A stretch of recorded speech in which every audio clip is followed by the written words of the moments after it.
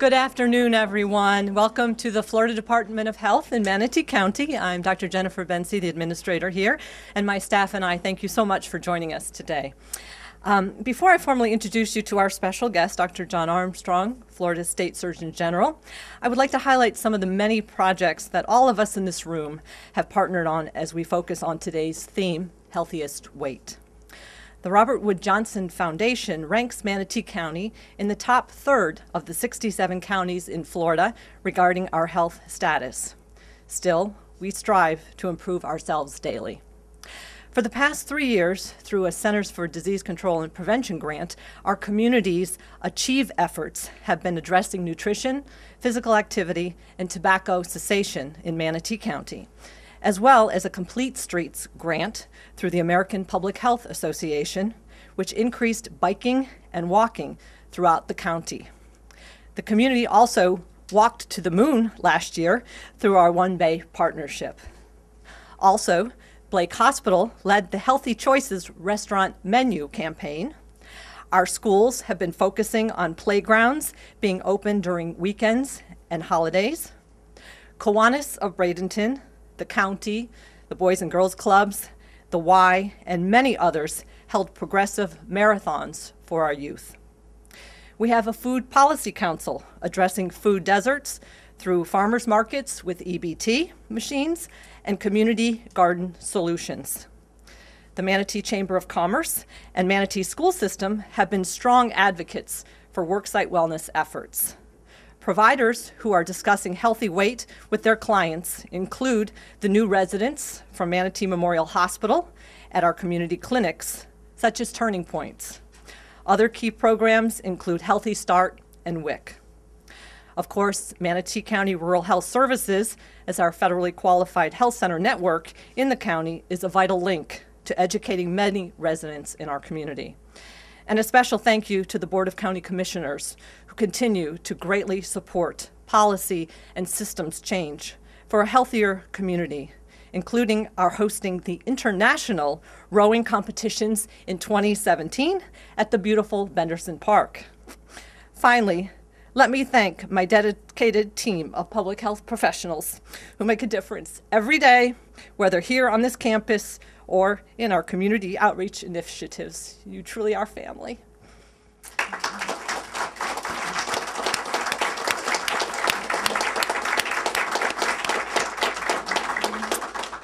I want to say it really is a pleasure to work with the leaders and staff from all of these agencies daily to assure that Manatee County is a safe and healthy place to live, work, and play.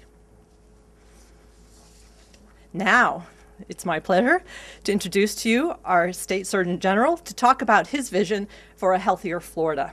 First, let me tell you about his distinguished career. Dr. John Armstrong was appointed by Governor Scott as our State Surgeon General and Secretary of Health for the state of Florida in April of 2012. Previously, he was Chief Medical Officer of the USF Health Center for Advanced Medical Learning and Simulation, also known as CAML, Surgical Associate Professor a Surgical Director at the USF Health American College of Surgeons Accredited Education Institute, and Associate Professor of Surgery at the University of South Florida College of Medicine. Before this, he was the Trauma Medical Director at Shands at the University of Florida Medical Center in Gainesville. I also know that Dr. Armstrong was raised in a military family and has also served in the military. He and his wife, who is also a physician, are avid runners and parents to a young son who is also a competitive swimmer. Please join me in welcoming our State Surgeon General to Manatee County, Dr. John Armstrong.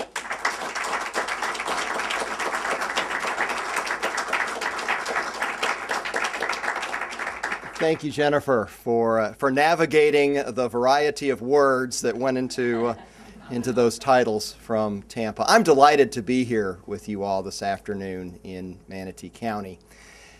Sometimes I'm asked, well, why are you not in Tallahassee? Why are you moving about the state?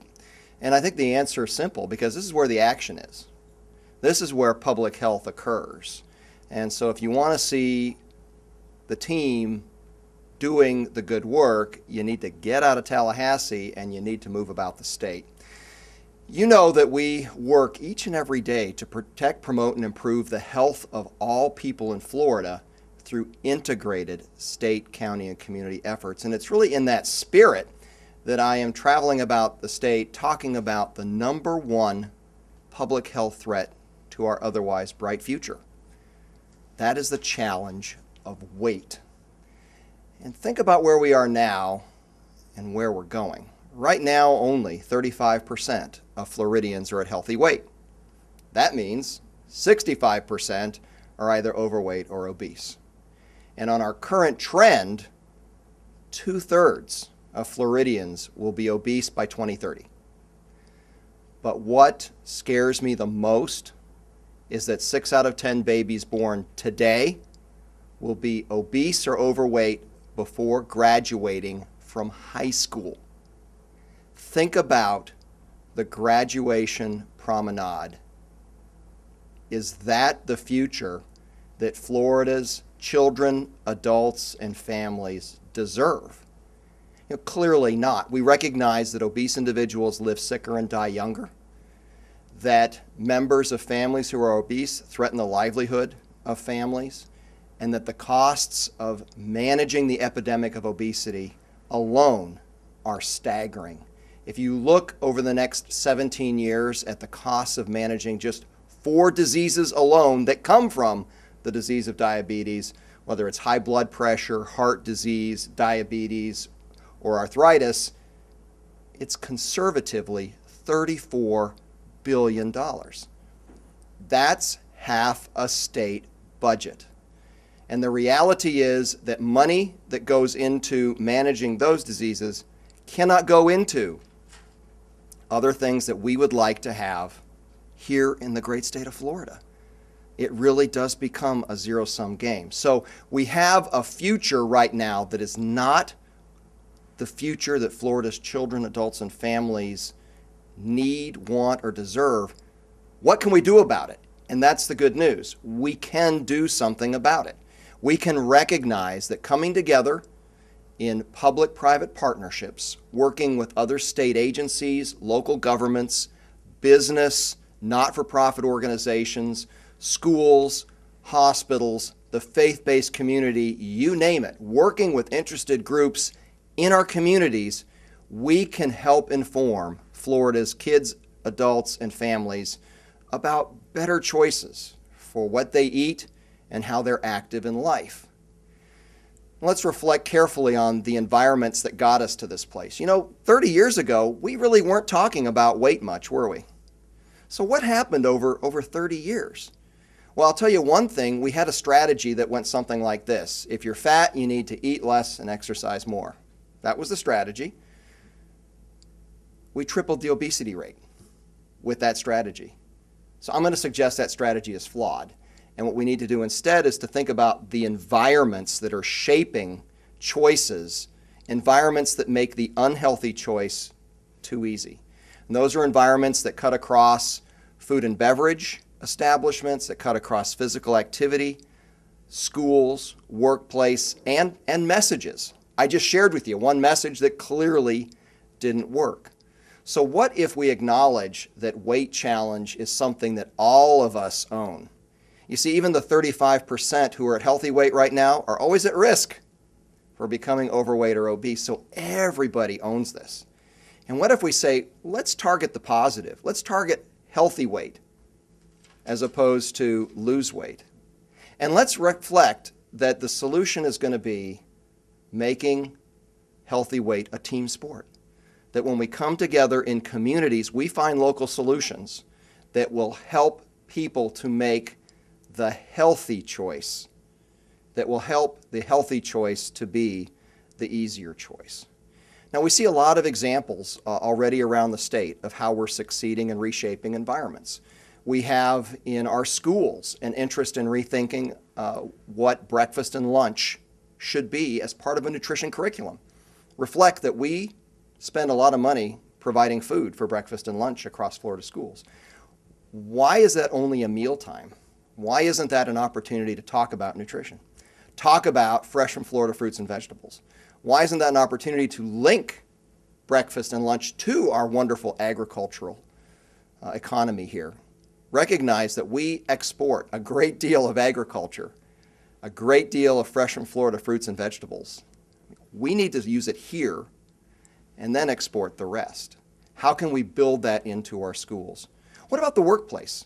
Workplace wellness works. In fact, for every dollar put into a workplace wellness program that really stresses healthier options for eating and activity during the day, $5.50 is saved off of workers' compensation and healthcare costs. It's the reality. So what can we do to put some energy behind those initiatives? What we're going to do from the Department of Health is we're going to recognize communities and organizations that meet criteria demonstrating commitment to those 5 environments being healthier. And stay tuned as we roll that program out. But I suspect there will be towns and cities right here in Manatee County that will want to jump right up and apply and that will receive that recognition. And similarly, I think there are organizations that are ready to do the same. And we can set the example for each other and constantly raise the bar for what it means to be healthy and to engage in healthy living. How about the food and beverage establishments? We are working to partner with the fast food industry. And some would say, oh my goodness, aren't they the problem? Actually, think about it this way. If a third of Floridians get a meal a day at a fast food establishment, it's a touch point. How can we partner to get messages out at the counter? Maybe today I'm going to take in 100 calories less. Maybe the cost of the meal isn't in dollars alone. Maybe the cost includes those calories I'm going to have to deal with. And I really don't want to store calories. What can we do to help the fast food industry develop fast, healthy meals? Recognize that every fast food meal that's served takes about 3 minutes ultimately to prepare. Well, what if we took the great minds in this state, had a competition, and said, come up with fresh from Florida fruits and vegetables and some of your existing ingredients and reconfigure it so you get a fast, healthy meal. It's work for the X Prize, and I think it's a real opportunity here in our state to do something completely different. Physical activity environments, well, clearly here in Manatee, as I have driven around, I've seen lots of opportunities. Obviously, you're very proud of what you've done along the Bradenton waterfront. There are more opportunities to make walking easier and safer, and to think about how to put more parks into various communities. Because what's happened over the past 30 years is we've really stopped walking. We stopped walking across all elements of the lifespan. I know when I grew up, I walked to school. You realize how rare that is anymore. If you're not taking a bus, typically parents are driving you to school. We've taken that away from our kids, and unfortunately that habit then translates into adulthood. And similarly, we've made it difficult for adults to simply walk the half mile to a grocery store. We don't have the sidewalks, we don't have the safety, and that's a real opportunity to rethink our physical environments. And when I talk about that, I know some are saying, what about the dollar cost? Well, think about the dollar cost right now of not doing it, and think about what's going to happen to the economic vitality of this state if by 2030 2/3 of adults are obese and nearly 2/3 of kids graduating from high school are obese or overweight. That's not a sustainable workforce. That is not the way that we're going to continue to provide growth here in Manatee or elsewhere across the state. And then the fifth environment on messaging, communities are expressing reminders about healthy living in a variety of different ways. Yesterday I was in Sarasota County, where they have an initiative called 5210, which is about 5 servings of fresh fruits and vegetables, no more than 2 hours of watching TV a night. You realize the average adult watches 4.5 hours of TV? Over 25% of waking time is spent watching TV. Think about that for a moment. 1 hour of physical activity, not exercise, but just physical activity. You know, part of the challenge with exercise is when people hear that word, they don't see themselves in it, right? When you hear the word exercise, you probably are thinking about something that you see on the television on any given Saturday or Sunday, some sporting event, or you're thinking about a gym, and we're talking about activity, getting up, getting moving. And then zero sugary beverages, and I would add tobacco, though that's not part of the Sarasota program.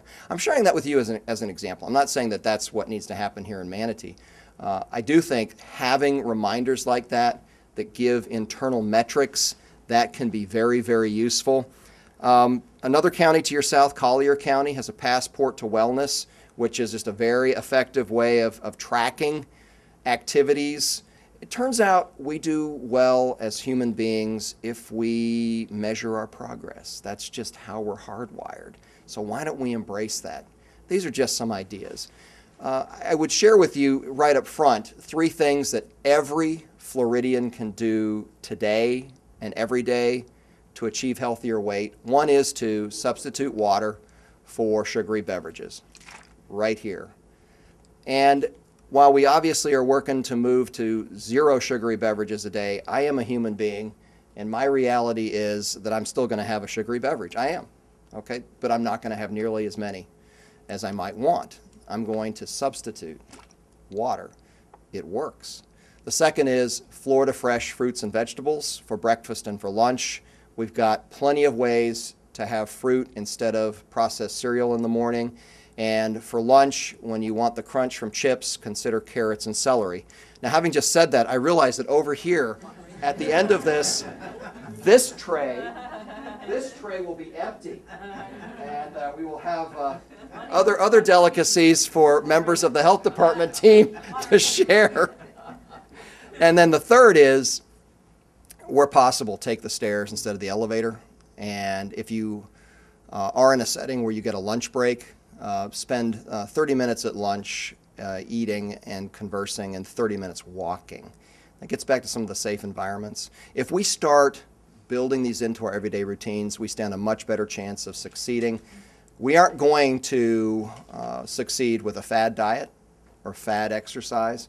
You realize when you look at what happens to people when they do that, they get 6 months of success and then they rebound. And when they rebound, typically they rebound with more weight gained than they actually lost. And so that's not a good place to be. But we just have to acknowledge that we didn't get here overnight, that it's a sum of small choices over time, that when we take more in than we're active, causes expansion. And the solution then is to rethink those small choices over time and build mutually supporting environments so that we can all succeed together. I'm really glad to see so many people here in the room, leaders from the community and members from the Florida Department of Health here in Manatee County. And at this point, I'd like to pause and take any questions that you might have about healthiest weight. And I think even more importantly, hear what you think about this and how it is that you can add energy to this initiative here in Manatee County. I've met with Commissioner Putnam several times. He is very engaged in this, particularly how to connect fresh from Florida fruits and vegetables into school breakfast and lunch, and further, how we can make the farmers markets more accessible.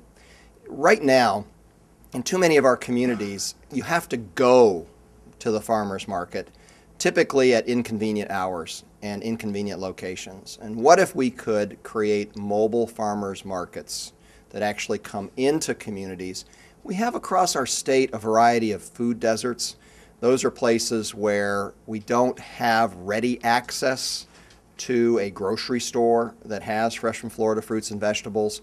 And instead of trying to think about how we're going to, for the moment, move supermarkets into those areas, why can't we take what we already have and simply make it more convenient for people who live in those communities as either a bridge or one part of the solution? I would encourage any outreach here in Manatee to agriculture to see what creative ideas exist and then to make them happen. We know that babies who are breastfed and their moms both benefit dramatically in terms of long-term health outcomes. So how is it that we can encourage a friendlier environment for breastfeeding? And it's not just in the workplace, it's actually out and about in the community. So we are strong supporters of breastfeeding and see that as an important piece to the puzzle of healthiest weight. And I want to articulate, this approach is attacking everything all at once. Too often when there's a problem, we like to find the one piece that we think is the magic bullet, and we put all of our energy into that. And if you reflect back over 3 decades, I'm sure you all remember the demon salt, right? We've had demon fat, we've had demon sugar. We had demon imbalance. That's what we had. And so what we're doing instead is recognizing all of the pieces of the healthy weight puzzle all at once. And we're doing a lot of things simultaneously. We don't have time to think about it differently because the clock is not on our side when it comes to our challenge with weight. I really appreciate your comment about workplace wellness and showing a way to align incentives. That's one of the many pieces that needs to be part of this puzzle. And what we need to do is to take that example and share it across the state. So part of this initiative is collecting the things that are working out there and making it known to the rest of the state. Not every idea will work in every community. But it turns out that there is a common denominator across things that work towards healthiest weight. And the more we share what's working, the greater chance we have of getting some of those in effect. I'm obviously pleased at what the Florida Department of Health here in Manatee County is doing for workplace wellness, an important partner with you and with other employers here in the county. We respect in Florida that school curricula are led and managed by school boards and school superintendents and the Department of Education at the state. That having been said, we are working with interested school districts about a nutrition curriculum that takes nothing away from the existing curriculum. So use the time you have differently. For districts that have PE, maybe it's time to move from physical education to healthy living and integrate into that messages on nutrition. Thinking again about breakfast and lunch differently, not as 30 minutes where kids sit and eat each meal, but instead as a part of a curriculum where 5 minutes is taken out for a nutrition message. Food coaches would be another idea here. I did have the opportunity to watch kids eat breakfast and lunch a few months back. I was very curious about what was happening. We seemed to be delivering nutrition for breakfast and lunch, and yet kids are gaining weight. So where was the disconnect? And what I saw was probably most striking with first and second graders who were eating breakfast. So they were given a breakfast tray that had Florida's state drink, orange juice, in the right portion, but with a tin top that's hard for little first and second grader hands to take off. Bananas, great, but hard to peel with first and second grader little hands. And then what I call the wad of carbohydrate. It was hard for me to distinguish exactly what it was, but it looked like a bread roll, and it was in a cellophane. Again, hard for kids to deal with that. So what was the outcome of this? I watched a whole lot of food thrown away. So I watched kids move in an orderly fashion. I watched them sit down. It was all very well disciplined, and I applaud the teachers for how they managed it. But when it came to the engagement of the student with the food, I didn't see what I thought I was going to see. And so that's where this idea of food coaches really does come from. And I think we have a real opportunity just to rethink what's happening. I'm not talking about extending the school day. I'm not talking about changing any other pieces of the curriculum. Simply saying where there is existing time, why not think about it differently? Exciting initiative that I've heard about in several counties does school announcements every morning with a tailored nutrition message. It's become very popular in one county. It moved from elementary to middle school and now high school integrated. So same topic, but delivered in an age-appropriate way. So successful that the local newspaper said, you know, we like this. We want to actually start printing these for adults. And what I am most interested in is the results. How is this bending the weight curve in Florida? They actually were able to demonstrate a reduction in weight across elementary, middle, and high schoolers within a year of this initiative. Now, there's a lot that goes into healthy weight, make no mistake about it, and you have to be somewhat careful with attribution. But the reality is, nothing else had really changed in the community except people were now talking nutrition, and they were thinking about it differently. Now, I think some of you realize that I did borrow Jennifer's talent at the State Health Office for a period last fall. And I want you to know that I have no plans to spirit her away permanently. It's exciting to come into a community where there is the kind of synergy for health that I see here in Manatee. And I need to make sure that we don't disrupt the ecology that clearly is moving health forward. Any other questions or comments? Well, let me share with you then some final thoughts. We've launched this initiative with some very clear goals. So this isn't being done blindly. We have two overarching goals. One is to bend the weight curve in Florida by 5% over the next 4 years. That is a remarkably audacious goal, and yet I am convinced we have the talent in the state to do that. We have the case for the future of our children, for the present of our adults, the business case for families and for companies and communities. This makes sense. And we're able to track this and report these results. And our twin goal with this is that we want to be the #1 healthiest weight state in the nation. When we started this initiative, we were number 19.